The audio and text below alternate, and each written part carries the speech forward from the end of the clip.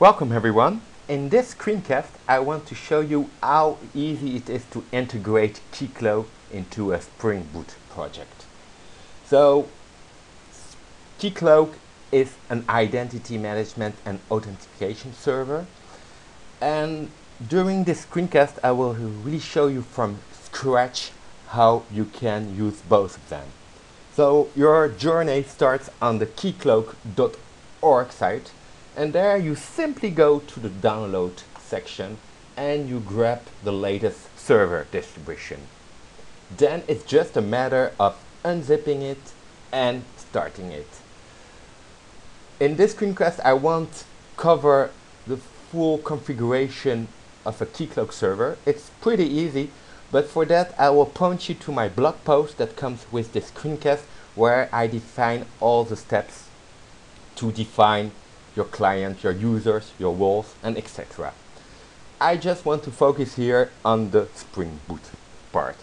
So next step, what do you do when you start a new Spring Boot project? Of course, you go on start.spring.io, and we will build a pretty simple web app. So for that we need the web starter, we need FreeMarker because we will be building a Spring MVC app with some templates, and of course we need Keycloak.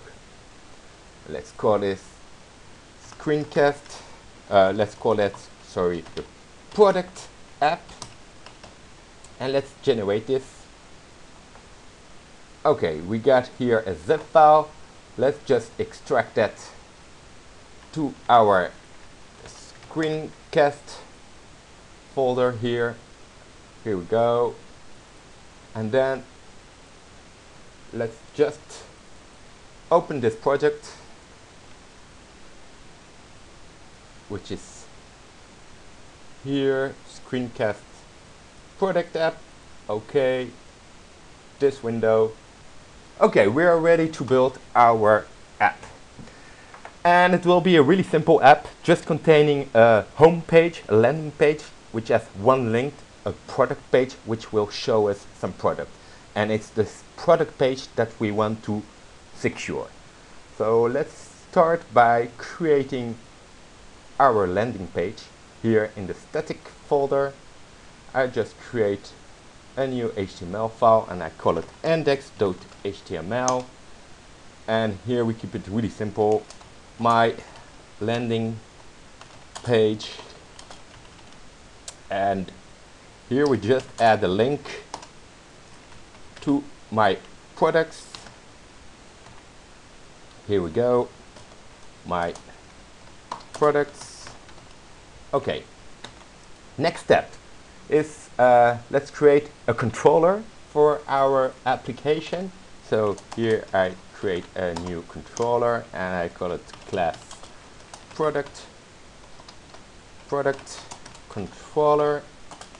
Here we go. I can make it the font bigger if you want. So product controller, and what we want here is a pretty simple mapping. Is when we go to products, well then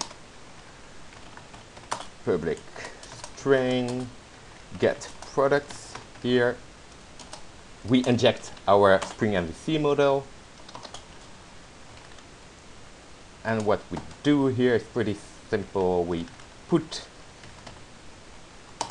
our products in our model, so let's call it products, and let's keep it simple here by doing arrays as list, and let's pass some products, an iPad, an iPhone, and an iPod. Okay, that's all.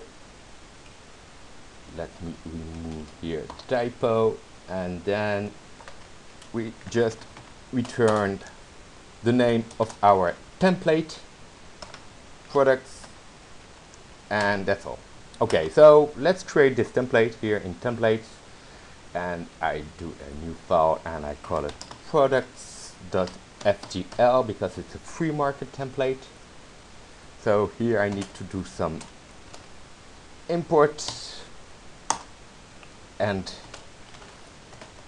my page will be pretty simple here. I call it my products, and what I will basically do is iterate between my products that are in my model. So I do that with here I iterate through my products, and one more thing that we want to add is a button to be able to log out.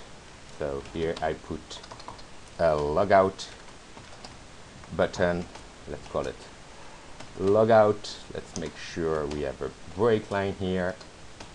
Okay, so we're done. For logout, let's create a logout controller. So if I go here again, I do get mapping for the path sorry, logout, and that will be pretty simple string. Here I call it logout, and I just inject my HTTP servlet request here, and what I do is request dot logout, and I return the root path, so I go back to the index. Okay, so that's all I need. Now I need to configure, oh, I just need to add, to throw an exception here. Okay, we are all good. Now I can configure my Keycloak settings, and I don't need to touch the code at all. I just have to add some properties. And if I go here, Keycloak, let me increase the font size. I have some mandatory fields. First one is, where is my Keycloak server running? So in my case, it's running on the local host, but on port 8081/auth. Okay, Keycloak, on which realm is my app hosted? In this case, my app is hosted in a realm called Spring Demo. Resource, that's the name of my application on the Keycloak site, so I keep it simple here. It's also product app, and I just need to mention if I'm using a public client. That's true.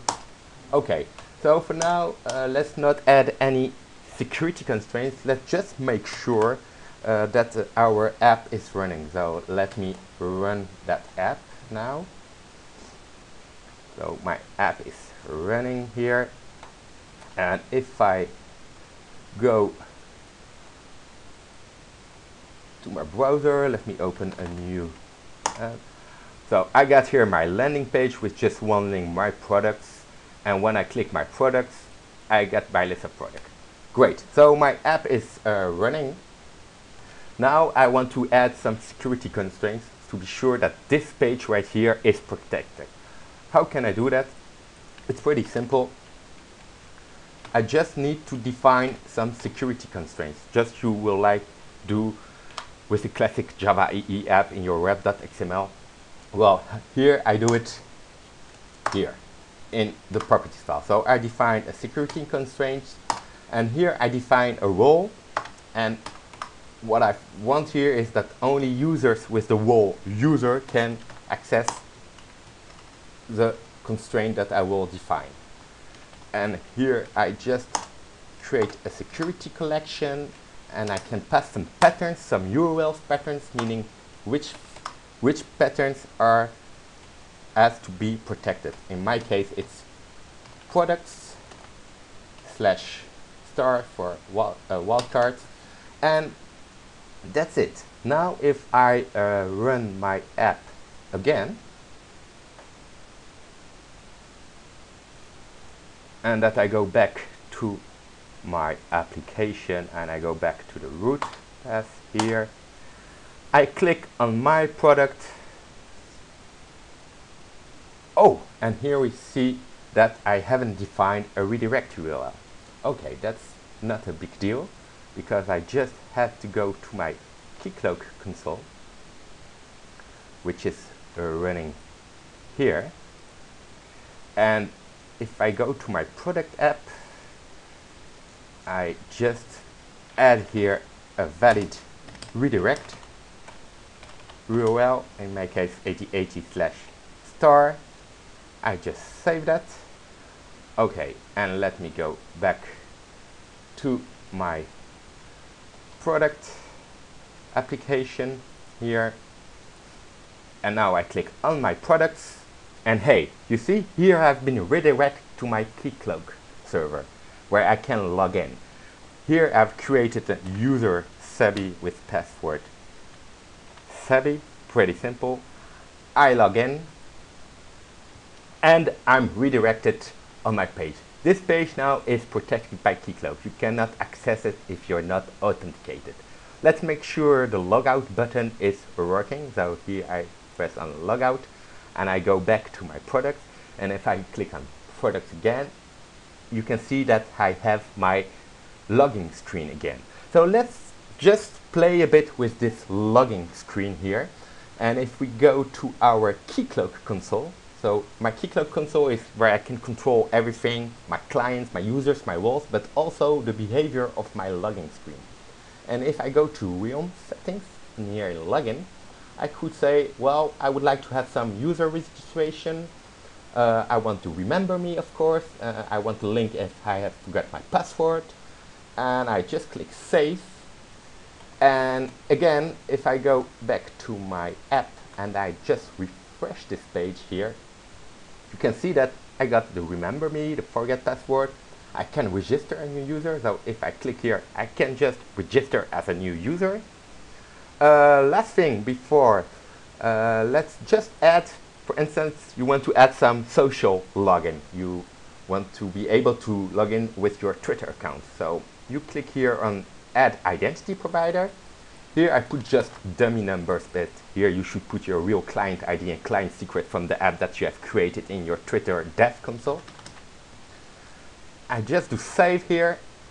Okay, again, let me refresh this page here, and you see, hey, I got a Twitter link. So here I can really log in with my Twitter account. This is the first part of the screencast.